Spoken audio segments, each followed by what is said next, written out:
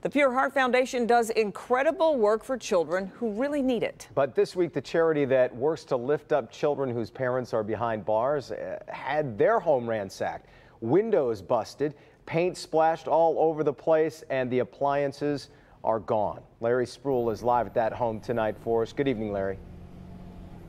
Kimberly and Jason, I have reported on a lot of break-ins here during my time here in Detroit, but this one is different. That's because this organization helps kids whose parents are in jail, but really the thieves did not care. Take a look at the damage. You can see the boarded up window where they broke the window, glass on the ground right there. They even tried to destroy the doorbell.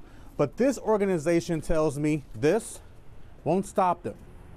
76% of kids with a parent incarcerated end up in prison. It's no secret, Sherelle Hogan gives her all to her organization, Pure Heart Foundation, and the kids are part of it. Its purpose is to help and guide kids because their parents are currently in prison. We started with 20 kids 5 years ago. We have served over 2,500 kids. We see 350 of them consistently. That's why she bought this home on East McNichols on Detroit's east side. It's a place where the kids could come and feel safe. So they don't have a place that's really considered home for them. So this space was big.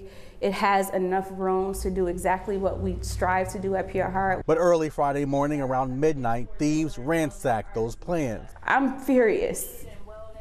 And I'm heartbroken that people will do this knowing what we're fighting for. We're fighting for kids. They broke into the home, kicking in the door and breaking the window. They stolen a lot. They stole the refrigerator, the stove, the furnace, the hot water tank. But that's not it. They took that and poured paint over it. HAP donated over 100 of these care packages with school supplies and toiletries in it. They left one. They stole everything. Even destroyed the security system. This was a blow enormously for me and especially my kids. They're already calling and texting, Miss Sherelle, what do we do now? We fight, we do what's necessary. We bring awareness to what has happened and we keep moving forward.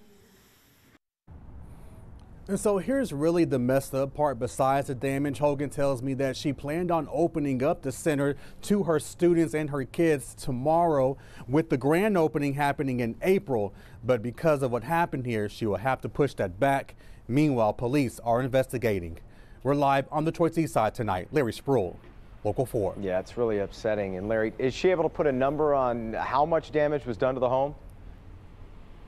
You know, Jason, what she's still counting all that up is you have to remember the electronics were new. Everything was pretty much new. The damage here, we're talking about more than $16,000. Jason? Yeah, you just hope police are able to get to the bottom of this. All right, Larry, thanks.